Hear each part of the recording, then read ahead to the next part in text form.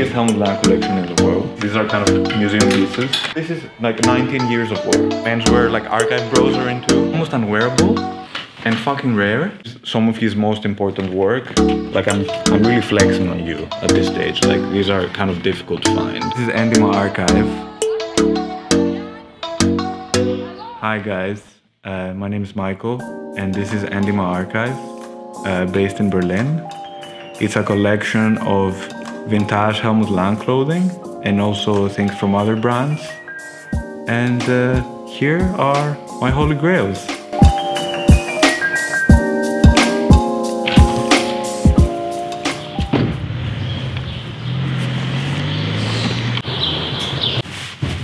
How's it going? Welcome.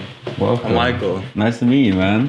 Thanks for having me. We do a lot of restoration here. Really? Yeah, as an archive, we put a lot of effort on this stuff to try to make it look nice. Like this thing, for example. Hi, what's up? Hey, nice to meet you, man. Hi, nice to meet you. Nice to meet you. I see. So like this thing, for example, it was covered in these like massive holes. And now like, okay, you can't see it that much anymore. Yeah. Like, so it's a bit of a process like fixing all these delicate old things. This gym has been around, but it looks okay now, you know. It looks perfect, like brand new. Cool. That's what I want. That's the vibe. Yeah. Oh, this is the studio of the garments. All of this work is like recorded the stuff in a way that is also relevant for fashion designers. Yeah. So these are the people we work for. So, you know, we take these photos that we try to make them very symmetric and very kind of flat looking because it's about like the design. Yeah. As opposed to like the fit. Go here. Wow. So this is More rooms. yeah, this is like when stuff that's finished goes to this room, and here it's like this is our Helmut Lang collection. This is like the biggest Helmut Lang collection in the world. It's kind of like split into like color families, and within each color there's like a typology. You start with like sleeveless tops, right? And you start with like the weirdest. And then towards the end you end up here, which is like a pretty normal looking tank. And because Helmut Lang is a designer who doesn't really do a lot of wacky things, you can make a nice progression. And you see, shit looks really similar to each other. Like these are different. This is 95, this is 99. Like everything looks quite similar. Yeah. Like Helmut Lang is a weird brand in the sense that, you know, you meet a designer now and they're like, they have this exciting idea that's theirs, but they also have to like keep making new things because the market like needs something new to absorb, blah, blah, blah. And this fucking guy is designing the same thing over and over and over for like years. You have like these coats, like this is 1997, it has a stripe here. Yeah. Like, okay, 1995, the placket is a bit wider. Winter 2000, the shoulder is like darted. And it's literally the same fucking coat again and again and again. This is like a bit more adventurous. This is 2003, it's like inside out. Wow. Kinda. Yeah. Like, but he's really like doing the same thing again and again, which is what makes it so fun to gather all this stuff together. Literally. Because it just looks like, you know, like kind of the evolution of dinosaurs. It's kind of like the same thing again and again, slightly different. Which for me makes it really nice. Like I tried to like get all the different colors and stuff. You're shooting right now. Yeah, but it's like... I think that was really great that you did this because it really helps. It's more relaxed. Yeah. Like I try and pretend like I'm not filming, so you're more relaxed. No, it's easy. Like it's just like when I'm like, okay, go. Then I'm not like that as well. Yeah. Menswear, like archive bros are into. You know, like the Astro jackets, the bombers, in all sorts of versions. Like this is a summer 4 version that's like a lighter fabric with these like big pockets. Oh, it's so nice. A winter 3 version, which is the thing that was one of the first kind of Helmut Lang things to go viral. Like a bomber that has these elastic elements. And these are for sale?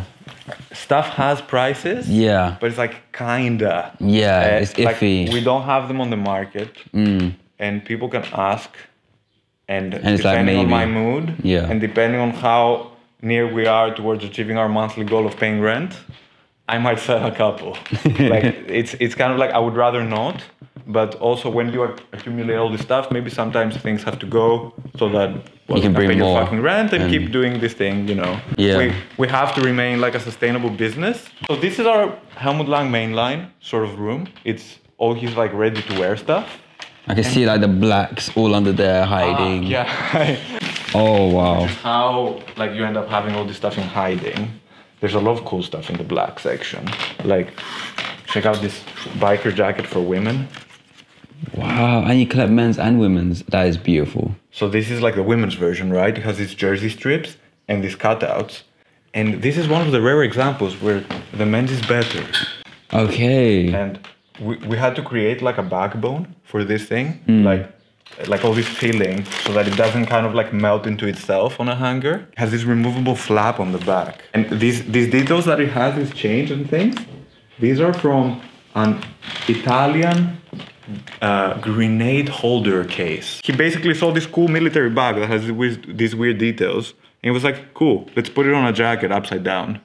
Like, literally, like, this is like the way he designs sometimes. And Wow. it's really fun. He takes a tank top and he adds like a bit of cheap lace. Yeah.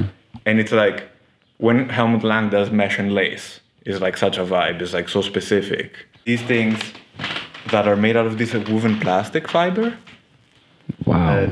they're highly fragile, Yeah. almost unwearable, and fucking rare. Super rare and like little metal detailings. Yeah, he's got his little branding.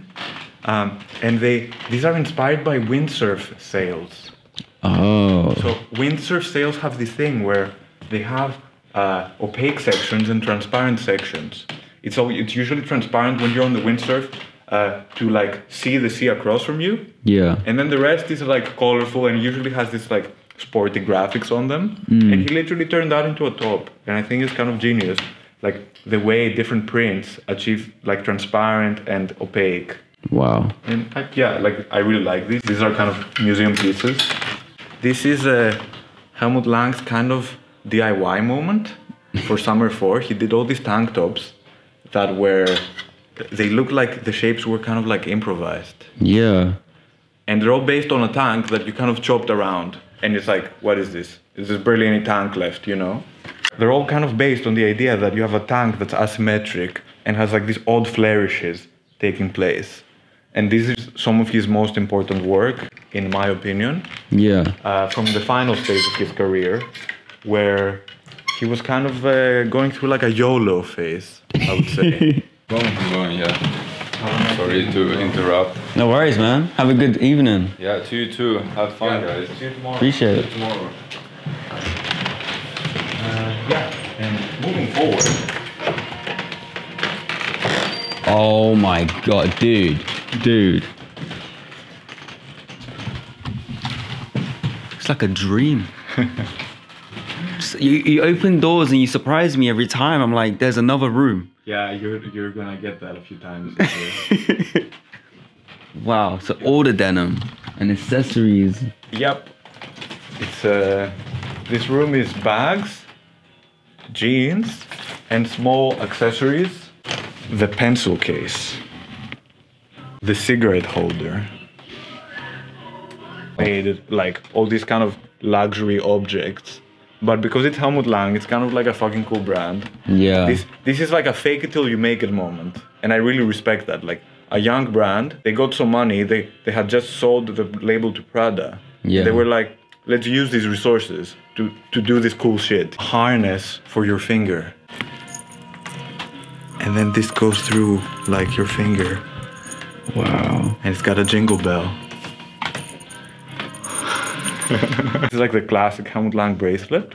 It's like his most signature accessory. And it's a single handcuff. So it came in a few colors. Like I'm really flexing on you at this stage. Like these are kind of difficult to find. Well, what an amazing collection.